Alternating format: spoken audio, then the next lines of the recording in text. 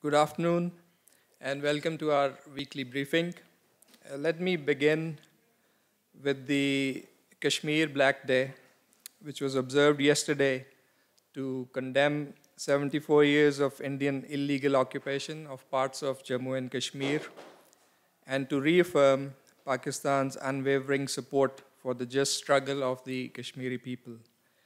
And you saw a strong demonstration of this solidarity throughout Pakistan and in countries across the world.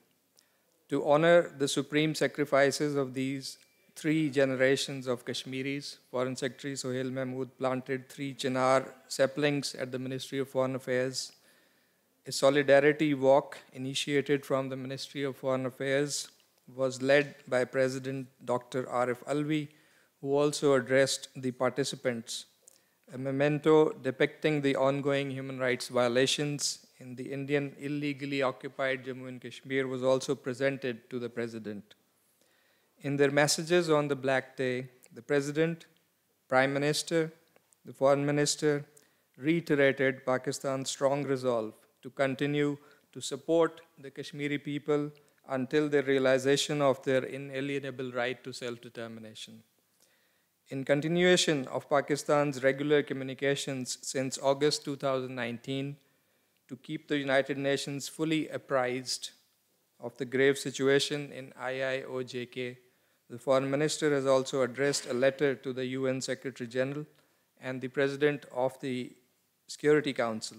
A letter has also been addressed to the European Union High Representative, Josep Borrell.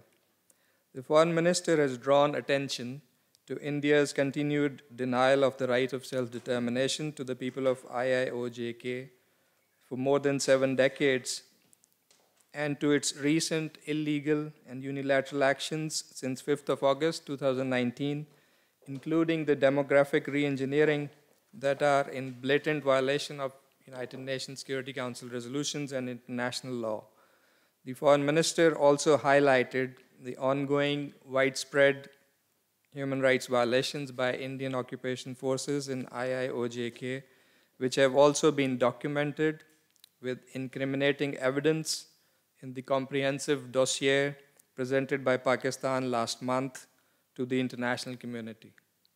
Around the world, a range of activities took place, including by our missions, to raise global awareness about the Jammu and Kashmir dispute and to reaffirm solidarity with the Kashmir cause. Meanwhile, in IIOJK, India has unleashed worst form of state terrorism. 10 Kashmiris have been martyred in Srinagar and Pulwama districts since 15th of October. It is deeply concerning that India continues to expand its toolkit to oppress and harass the innocent Kashmiris and India's minorities, particularly Muslims, on baseless grounds. We saw that in the reprehensible attacks against Kashmiri students following Pakistan's win in the T20 match against India. There are also disturbing reports about Kashmiri students and youth being charged under the draconian and arbitrary Unlawful Activities Prevention Act. India's aggressive and malicious designs against Pakistan also continue otherwise. For example, the reported killing recently of a Pakistani civilian prisoner, Mr. Zia Mustafa, in an incident involving Indian occupation forces in the Poonch sector of IIOJK.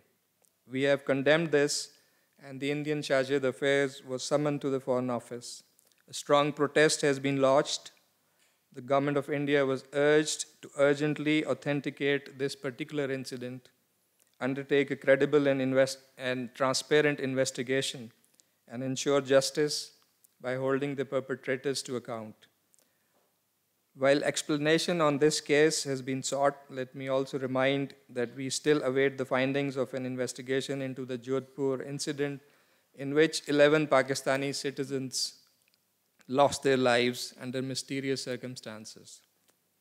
As you are aware, climate change is one of the top priorities of the government, and the Prime Minister is a leading advocate. Pakistan's policies and initiatives have been widely acclaimed. In this backdrop, And keeping in perspective our long-standing fraternal ties with Saudi Arabia, Prime Minister Imran Khan visited the kingdom from 23rd to 25th October to attend the launch of the Middle East Green Initiative. At the MGI summit, the Prime Minister shared his perspective on the challenges faced by the developing countries due to climate change and highlighted Pakistan's experience of launching nature-based solutions to address the environmental challenges.